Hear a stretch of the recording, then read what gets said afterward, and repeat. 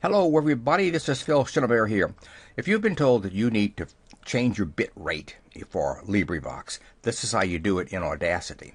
You have a track right here. I'm going to look that up there.